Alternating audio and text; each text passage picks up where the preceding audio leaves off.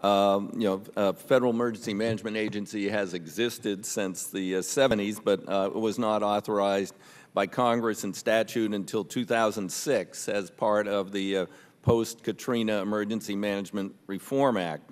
In this bill, we reauthorize their management administration activities through the year 2020.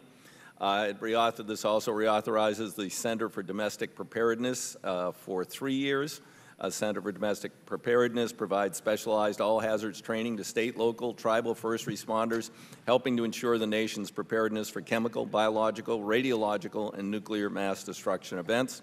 The bill further clarifies that FEMA is responsible for leading the nation's efforts to prepare for, respond to, recover from, and mitigate for an earthquake, tsunami, or combined earthquake and tsunami. This is particularly important in the western United States, particularly the Pacific Northwest, with the expected Cascadia subduction zone event, which could be as devastating as a 9+ event.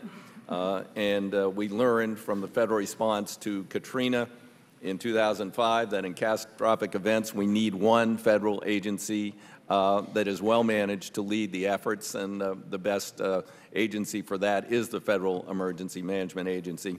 Finally, this bill will clarify something that has become problematic. FEMA is not and never has been and never will be a federal land regulatory agency. This bill restates this in order to ensure that FEMA does not become a land use regulatory agency responsible for privately funded development on private lands. As such, private development on private lands is not a federal action for purposes of certain consultation requirements applicable to FEMA and the National Flood Insurance Program. I urge my colleagues to support this measure. I thank the gentleman. Now recognize Subcommittee Ranking Member Mr. Johnson for a statement.